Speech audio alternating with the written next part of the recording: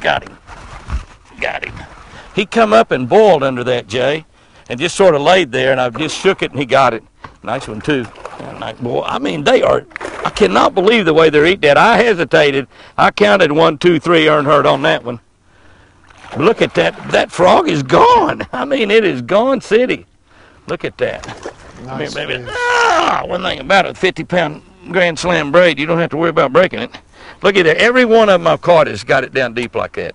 Every single one has had it the exact same way. They are not hesitating eating that.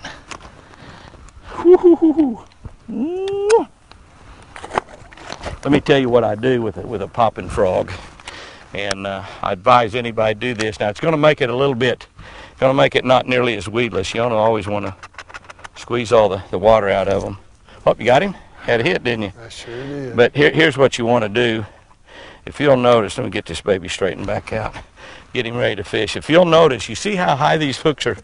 You take it, you pull that, you see that catches your finger every time. That's because I take my needle nose and I go right in here. And these hooks are strong, they're hard, so you got to get a real good grip on it when you bend it up. And I bend them up where the point, you see that point is going slightly upward. When they come out of the package, they're either straight or going down. I do the exact same thing with every spinnerbait I use. Now this is slightly upward. Now if that hits on a log and turns over, you can get hung up. But now on the bottom, you're still not going to have any problem. You can pull it over everything. But if it turns over, it'll hang up. But here's the other deal. Fish grabs a hold of it, he's hooked. I mean, he's hooked. So you don't miss nearly as many fish. You don't lose nearly as many fish having those hooks bent out.